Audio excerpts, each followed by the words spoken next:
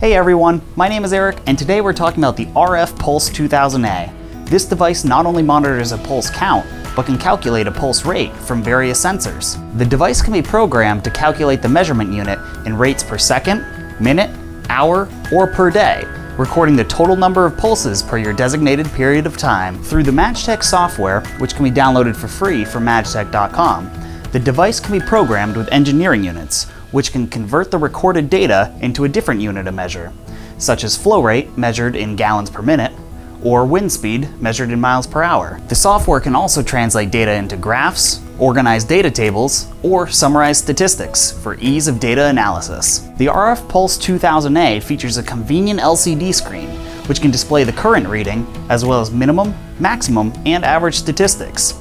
And if any engineering units have been applied to the device that change the unit of measure, say to gallons per minute, that unit of measure will also update on the data logger's LCD. The RFPulse2000A allows users to program custom high and low threshold alarms, which when breached can sound an audible alarm or send text or email alerts, allowing users to respond immediately. The RFPulse2000A can also be connected to the free MadgeTech cloud, allowing users to log in and monitor their readings from anywhere in the world from their smartphone or any other internet-enabled device. If you'd like to learn more about the RFPulse2000A, give us a call or visit us online at MadgeTech.com.